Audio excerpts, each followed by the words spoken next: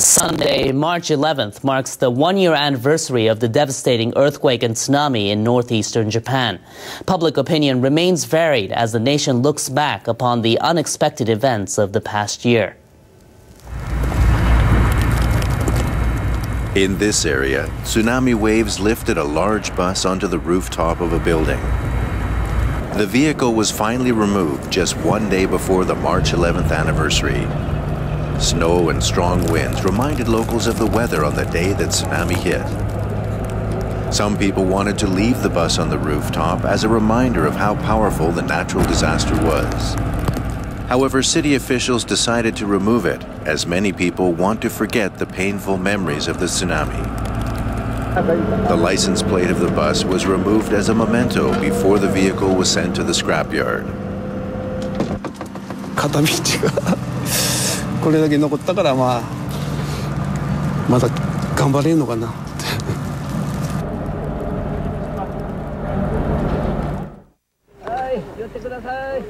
Residents of Kesunuma City, Miyagi Prefecture planted cherry trees in areas devastated by the tsunami to create a memorial for younger generations.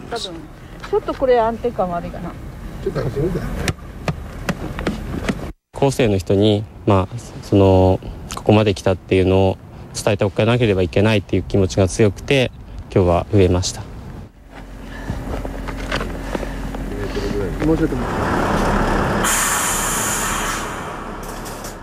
Many people have returned to their hometowns to mourn the disaster victims. 同級生が一人亡くなっていて、その子のためにみんなで明日集まって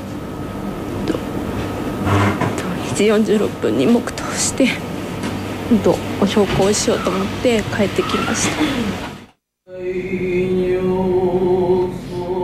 A mother held a funeral for her son just before the first anniversary.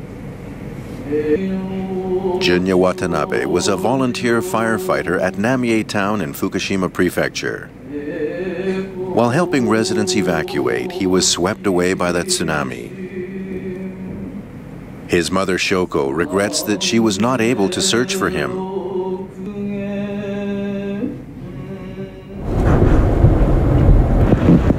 The public are prohibited from entering the town, which is located within the 20-kilometer exclusion zone around the Fukushima Daiichi nuclear power plant. 2 days before the anniversary, the town allowed her to visit the site where her son was last seen alive.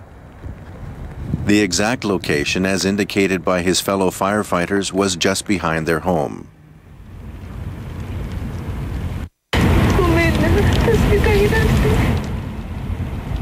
今日はいっぱい声かけられたから本当に届いてくれたと思います。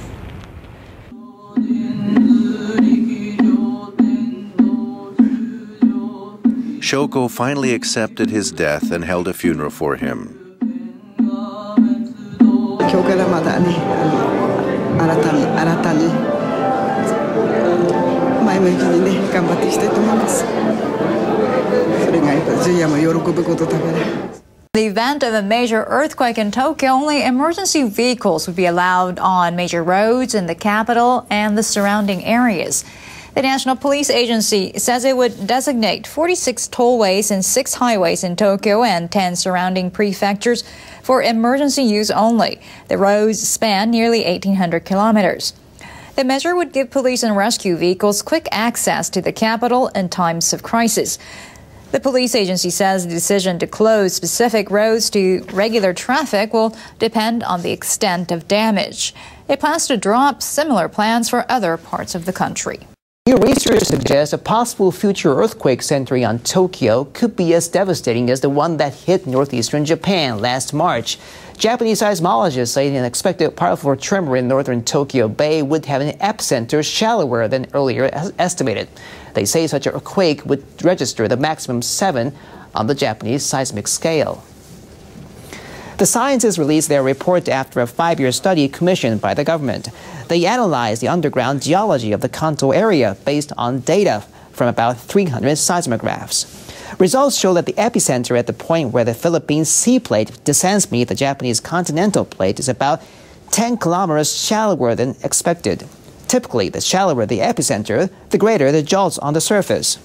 The government had previously estimated the maximum intensity of a quake at 6+, a full rank lower than the new study predicts. The group plans to further analyze its work and publish a final report by the end of March. Seismologists often look to the past to try to give projections about the future. Many of them have been studying the March 11th earthquake. Our researchers in Kyoto now says it triggered about 80 separate tremors. One of them was as far as 1,300 kilometers from the original epicenter. Masatoshi Miyazawa is an associate professor at Kyoto University's Disaster Prevention Research Institute. He analyzed data recorded by hundreds of seismographs across Japan immediately following the earthquake. The results show about 80 separate jolts occurred within about 15 minutes of the original quake. The red here indicates the areas that were shaken, and we can also get an idea of the size of these tremors. Many of them were small, with a magnitude of around 2. But seismographs also measured a quake with a magnitude of 4.7, which is considered relatively strong. The earthquake that was 1,300 kilometers from the epicenter of a March 11th tremor was observed in Kagoshima Prefecture in southwestern Japan. A giant earthquake off Sumatra Island in 2004 is also known to have triggered smaller quakes, but researchers say the ones that happened on March 11th were unprecedented in scale and number. The mayor of a town near the crippled Fukushima Daiichi is sick of waiting on Tokyo Electric Power Company, and he's handled the utility a bill for compensation. Futaba town's demand for over $200 million makes it the first municipality near the plant to make such a claim. Town Mayor Katsutaka Idogawa handed the invoice to a senior TEPCO official on Thursday at a makeshift town hall inside an evacuation center some 200 kilometers southwest of the township. Futaba is charging about $211 million in compensation for buildings and property. The township was forced to move after it was designated a no-entry zone. The TEPCO official told the mayor the company will consider the matter promptly, along with compensation claims by individuals, but he offered no time frame for a reply.